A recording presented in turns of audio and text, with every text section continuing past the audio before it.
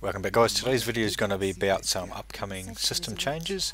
Jay Wilson put quite a hefty post up on the Diablo 3 website, link below if you want to go and check that out. So I'm just going to skim through these and give you my thoughts on the upcoming changes. Now the first change is a pretty small one. Scrolls of identification are no longer in the game.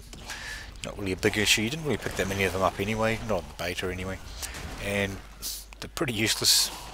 Now all you have to do, you just right click on the item and it'll identify it for you. So that's a nice quality of life change there, all for that one.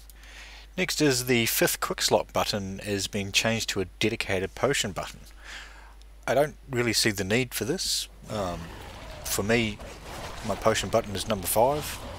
Most people probably number 5 as well. Not too many people are probably going to change it. So I don't see why they've implemented this. Are we going to lose a quick slot because of it? I don't know. I really hope they're not removing the 5th slot altogether. They're just putting the potion somewhere else and we can use it some other way. I hope that's the idea. So next up we have the Mystic Artisan that's being removed from the game at this stage.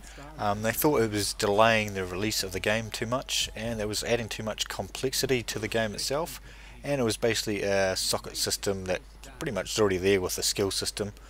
They are going to look to put him, I'm not actually sure if it's a male or female, I think it's a female off the top of my head, can't remember, trying to put her or him back into the game at a later date.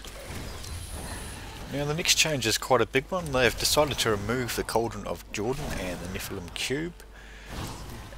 Originally they had implemented those so that you didn't have to return to town to salvage or sell your items. They've since changed that and they want you to return to town more often apparently. So I'm actually against this change. I actually really like the Cauldron of Jordan and the Nephilim Cube idea.